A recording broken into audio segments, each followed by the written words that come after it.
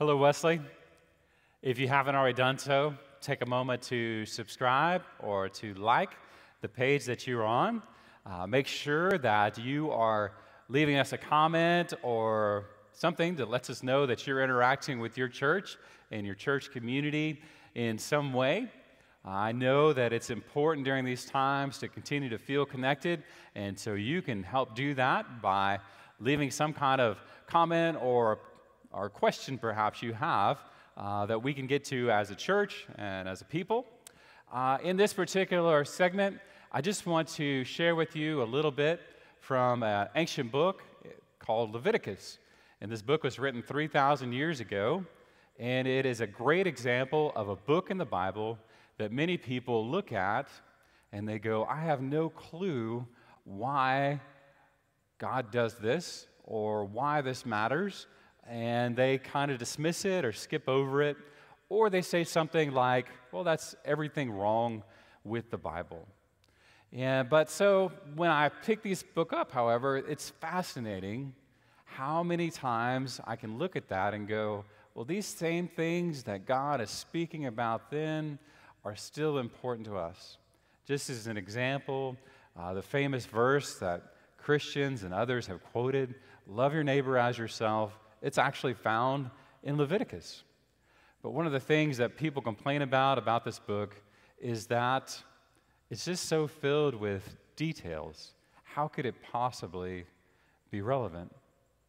And we've probably all heard the phrase, the devil is in the details. But did you know the original statement was, God is in the details? God is in the details. And I don't know about you, but I think that's one of the things that's so fascinating, is that God is in the small parts of our life as well. Not just the big triumphant moments or the victories that we see happen in our lives, but rather in the small details of our lives as well. Let me tell you what I mean by, or show you what I mean by the details that are in Leviticus. I'll just give you one example. There's many to be found in this book.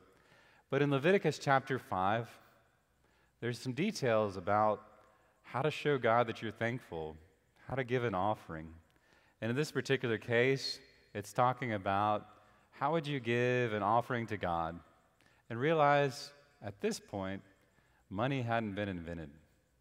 The only way that they would have goods to trade or things that they could use for their own was, well, food, animals, grain, wheat.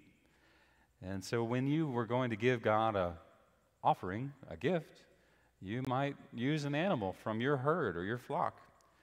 And in chapter 5 it says, if you can't afford an animal from the flock, you can bring to the Lord as compensation for your sin 2 doves or 2 pigeons, one as purification offering, and the other as an entirely burnt offering.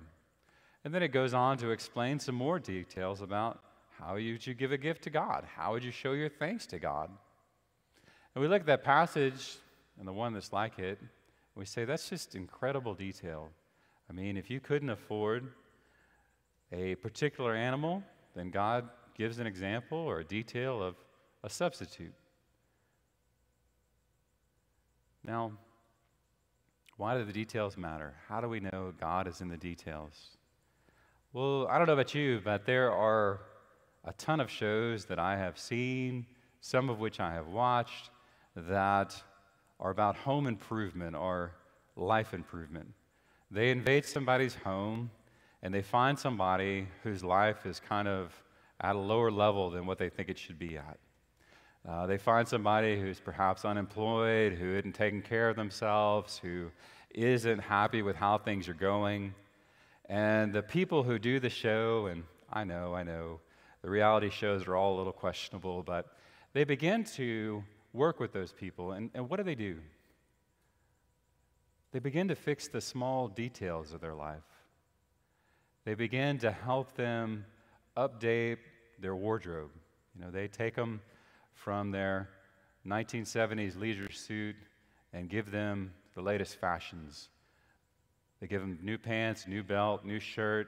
They groom them. They tell them how to dressed in a particular way that's going to improve their life, the details. Or if you have somebody that's going through rehab, going through a time in which they're trying to find sobriety, if they check themselves in, what do? Well, each morning there's going to be a detailed list of things that that person's going to do. It's not just a matter of go and do what you like, but rather, you're going to eat breakfast at this time. You are going to make sure that you meet with your group at this particular time. That all throughout the day it's scheduled. There's details for how this is all going to happen. And God is giving these people and us a gift of saying, this is how life could be if you were closer to me. This is how good life could be if more people would, give thanks, rejoice in the life that has been given to us. And that bit by bit, detail by detail, our lives become elevated. They grow, they flourish as we grow closer and closer to God. So as you think about your own life, maybe it is that you've resisted some of the guidance that God has given you. Maybe it is that you're at a certain place in your life and you know that God is calling you to a new place, a new day. And what I want to encourage you to do is to consider the details. We all know that when you're in school, the difference between a paper that gets a D and a paper that gets an A is usually detail. What grammatical mistakes did you make? What content did you leave out? And oftentimes, when you go for a job interview or you're trying to make a sale, the details matter greatly. And the same is true with our relationship with God. When we hear Jesus make statements about who do we love or how do we love, it's important that we pay attention to the details. And of course, trust that God is gracious with us, is patient with us, and that is wanting us to take the next step, to do the next thing, because He loves us. Thanks for being with us. Make sure that you do subscribe or that you like, and continue to follow us at Wesley UMC.